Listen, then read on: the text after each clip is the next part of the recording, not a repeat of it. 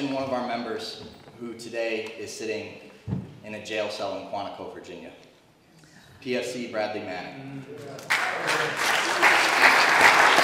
know, he hasn't said whether or not he's done what they've accused him of. I have no idea. But if he did release those documents, he didn't do anything that we haven't been doing for years now, right? There's nothing in those documents that's new.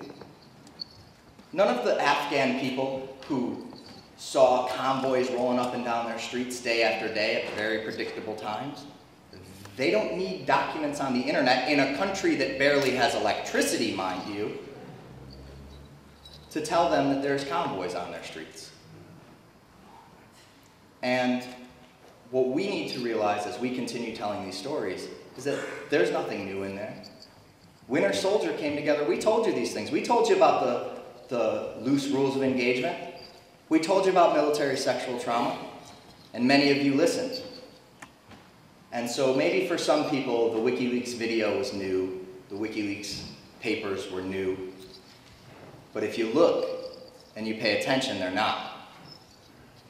And if we want to see justice for PFC Manning, we have to keep telling our stories.